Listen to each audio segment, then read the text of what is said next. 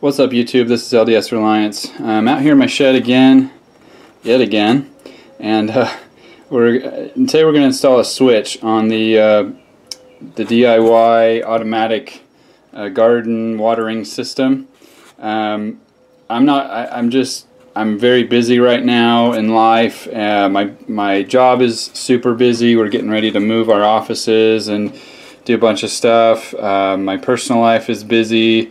It's birthday season in my family. There's tons of stuff going on. So unfortunately, I know some of you were looking forward to the Arduino controls, and the the soil humidity sensors and so forth to make this truly automatic. But unfortunately, I don't think I'm going to get to it this season. I bought a switch right here, and we're going to call that good for this year. I'll pick it up next year. But anyway, this is the brand is Mysol. It's just one of these Chinese manufacturers that no one's ever heard of. Gets pretty good reviews on Amazon. What this is a 12-volt switch, and it's programmable, and it also does 25 amps. Most of the ones that I was seeing only did 10.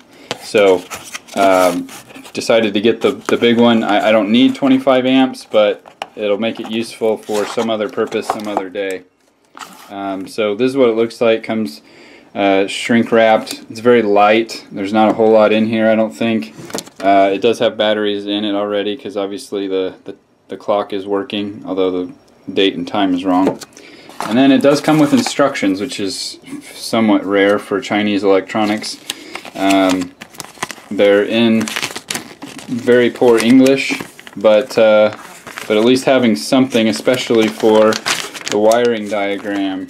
I looked at some other reviews for some other models that had some really funky wiring, but it looks like this one's pretty straightforward. You get power, plus and minus power in, 12 volt, and then plus and minus power out on the load. So nothing in series, no crazy wiring. It looks pretty straightforward. So I'm going to go ahead and open this up and get it mounted. I'm going to put it next to this converter. If you haven't watched that video, go ahead and watch that.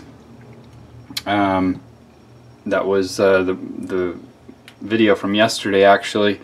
I'm going to put the timer right here, so that the 12-volt power going outside will come into the timer, the power coming from the converter on the 12-volt side will come into the timer and then exit and go out to the pump outside. So I will go ahead and do that and then show you what we've got. Okay, we got this wired up.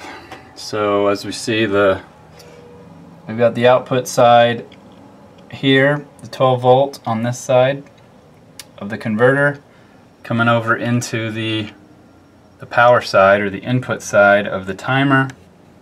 And then we've got the same type of wire coming out of this side, which is the load side, and going down all along and down and out over to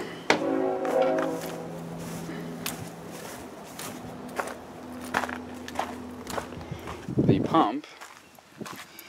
And so what I'm going to do is I'm going to hack off these alligator clips and put some sort of, I'm trying to think of some quick disconnect way I can do this, but connect these wires, cut them to length, and then connect these wires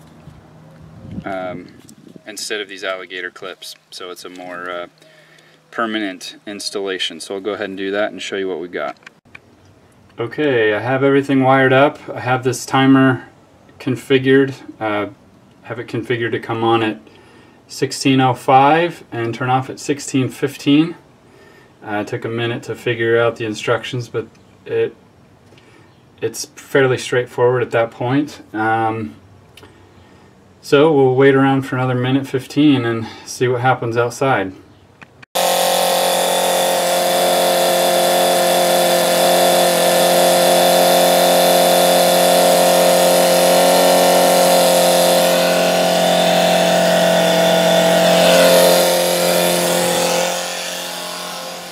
Okay, so it worked. works. Timer comes on, turns on the sprinklers heads, and now hopefully my garden will not die while I'm on vacation this year. So again, I apologize for those who were hoping to see some cool automatic stuff, some cool programming with the Arduino, but it's just not going to happen this time. Sorry guys, I'll try to do my homework and make it cool next year, but I just have so much going on that it's just not going to happen. So anyway, thanks for watching guys. See you next time.